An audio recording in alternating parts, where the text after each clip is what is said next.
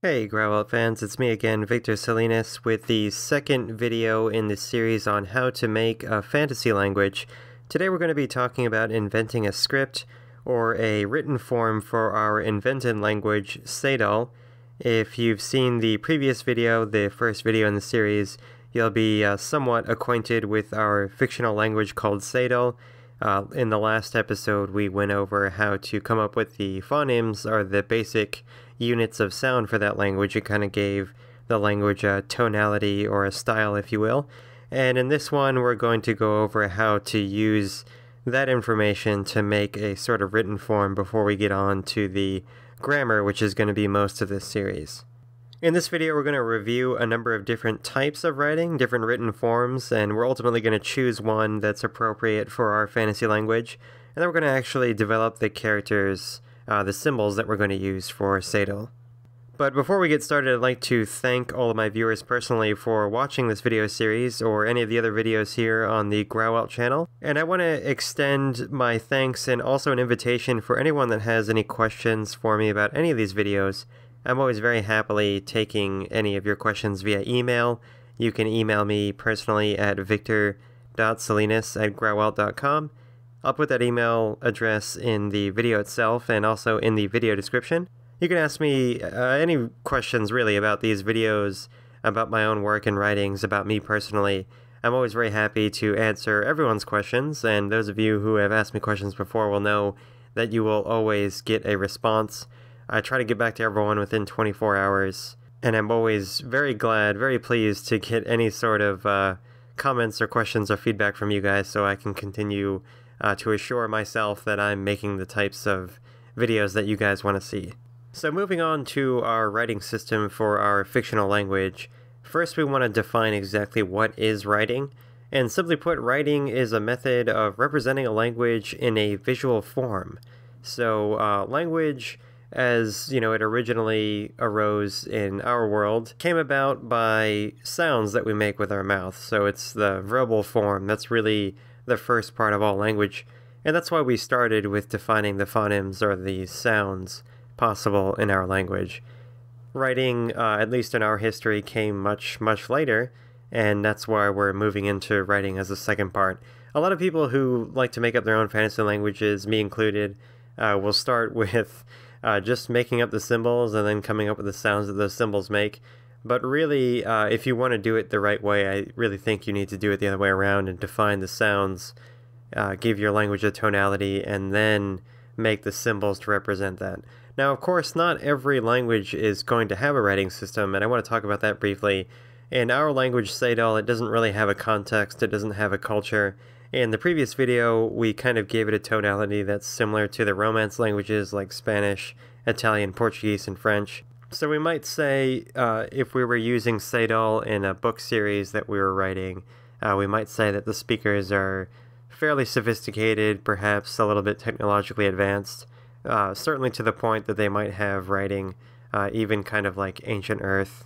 So if a fantasy language that you're inventing is sophisticated enough, if it has a society behind it that's sophisticated enough to have settled down in a sort of sedentary lifestyle, has agriculture, is going to produce enough wealth in the society to have some of its persons not always engaged in agriculture and hard labor, you then have a class of professionals that will arise, and you'll probably see writing somewhere around that time emerge. If you're a hunter-gatherer or a nomadic sort of society, you really don't have the time and the spare manpower to create abstractions like writing, numerical systems, mathematics, etc. So for all intents and purposes, without going too far into who the people who will speak Seidol are going to be, we're just going to say that they're sophisticated enough to have discovered a writing system or invented a writing system. So written forms in our real world have many different types, and we're just going to go over 3 of the most basic types of writing systems that are still in use in the world today. The first of them is the ideogram, and an ideogram is sort of like the Chinese or Japanese kanji characters, in which each of these symbols kind of stands for an idea, and those symbols don't really correspond to certain sounds, and the ideograms had to be taken together in context to give you the meaning of what's being said. And what's interesting about some real-world ideograms, like the kanji characters, is that they can actually be understood fairly well over several different languages because they all draw on the same roots, whereas the spoken forms, to actually pronounce those words out loud, cannot be understood. For example, with the differences in Cantonese and the standard Mandarin Chinese, the characters may be very similar in many instances and can be understood in the written forms, but the written forms have nothing to do with the way that those words are actually pronounced in the verbal or spoken form of those languages. And that seems kind of peculiar to us today to think, at least us in the West, to think that writing is disconnected from the language that people speak, but that's really not all that common, especially in a historical context. We don't have to go back very far in Western history to see that, where Latin was the language of writing, even though no one really spoke it. You might have spoken in medieval times German, Old English, Italian, Spanish, etc., but the language of writing was not the language that you spoke. It was an entirely different language, Latin, that was only used for reading and writing. The second type of writing system that we have to consider would be the syllabary. Syllabary is somewhat similar to an alphabet, but instead of an individual sound, each symbol represents a different syllable.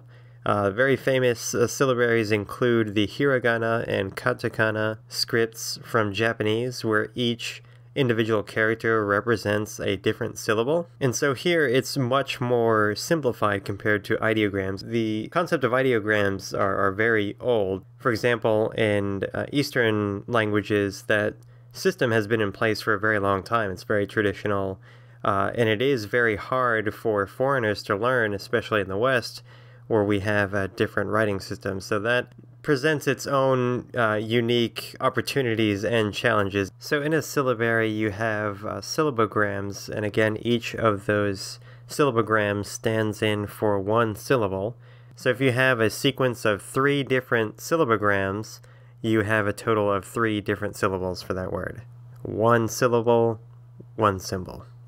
And that allows a higher degree of flexibility compared to ideograms, where the idea with ideograms is you don't so much pronounce them or sound them out, you get the inference of what they mean based on having to know what the symbol means in that context. It's almost more like interpreting the meaning rather than reading it literally.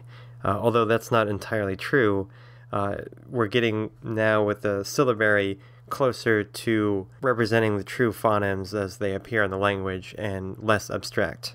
And the last form that we'll consider, I think most of us will be familiar with, is the alphabet. And in an alphabet you have one symbol to stand in for one phoneme, and that allows us to have a really high degree of flexibility. Now that's not always the case. We can point to any language and find pieces of the alphabet that make the same sounds as others, and there's a lot of complex rules, especially when it comes to spelling. And we can ignore that for now. That's not necessarily the most analytical representation of how real-world alphabets work, but the basic idea of an alphabet is you have one symbol, one sound. So things are much easier. For example, I might be wrong on this, but to be considered proficient in Japanese, one needs to know about 2,000 kanji symbols, and again, depending on how those symbols are arranged, you can get many different words or connotations. In each of the syllabaries in Japanese, there are 68 characters, and again, there are 2 different syllabaries in that language. However, in the English alphabet, you only have 26 symbols to have to remember, and for the larger part of most languages that use alphabets, they're phonetic, so it's pronounced more or less the way that it's written, without having to really interpret anything.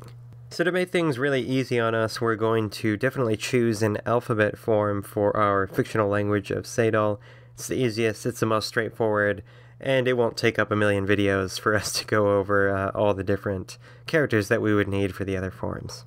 So if you'll remember from the last video, we had a total of 23 basic phonemes and the 15 diphthongs. So that will leave us with a total of 38 symbols that we're going to use.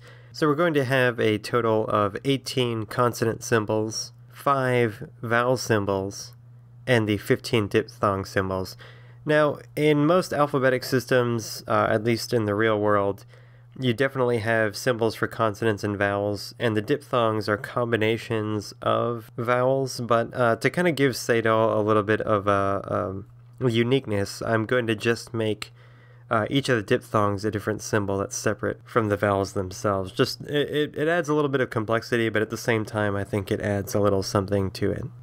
Now, when coming up with the symbol shapes, for any language that I've made up in the past, the first thing that I do is just take a piece of paper.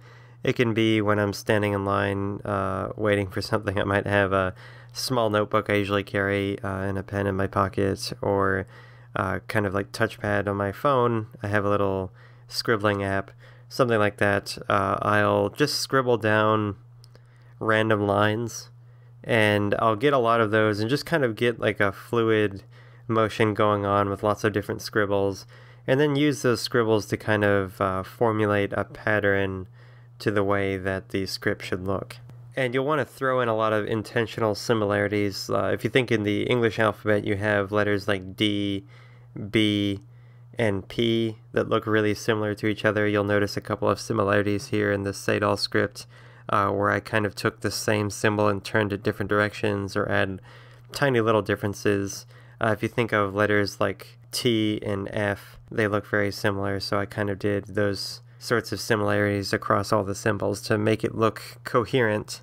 And you'll notice that the consonants have like a straighter look to them, and the diphthongs and vowels have more curvature. And that would be kind of representative of the natural progression of language. If you look at the way that written languages like the Latin alphabet have evolved over time, for example, the capital and lowercase letters, the Latin alphabet has always had capital and lowercase letters just like Greek before it, but the capital letters really came into play when one was writing on stone or wood.